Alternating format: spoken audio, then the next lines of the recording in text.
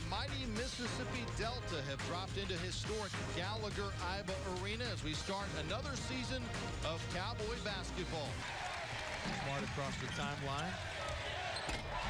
And the left hand jam is good, and the Cowboys are on the board.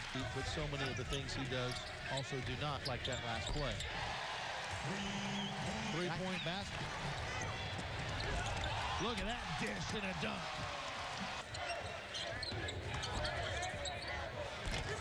Little 15-footer rattles home. Long three. Good. Drive and kick like this right there. There's another three. Top of the circle. Cowboys get an offensive rebound. Forte open. Hesitates, shoots, and fires and scores. Gets something moving to the basket. And not a situation like that. Wow. Not settling for jumpers. Rebound Nash. And quickly to the other end. Now has both Stevie Clark and Marcus Smart out of the game.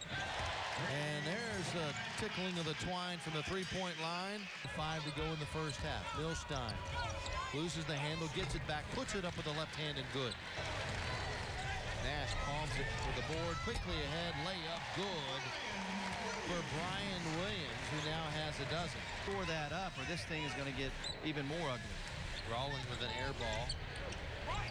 Gives it back to the Cowboys. Alley-oop. And an oops alley-oop there at that.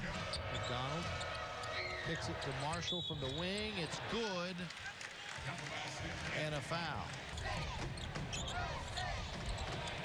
Nash with authority. Ryan Spangler, the transfer from Gonzaga, had a double-double. And how about that follow by Michael Cobbins? Clark penetrates, dishes, dunk by LeBron Nash, who's got 21.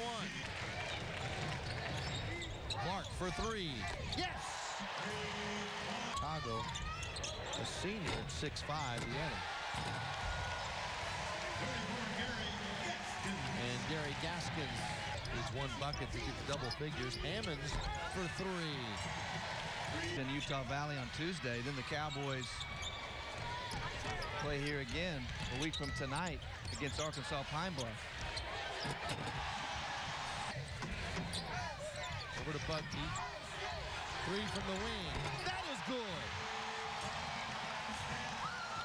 Ford Stewin gets into the scorebook. 117-60 Cowboys. As the Cowboys start the season 1-0. 117-62. Your final score.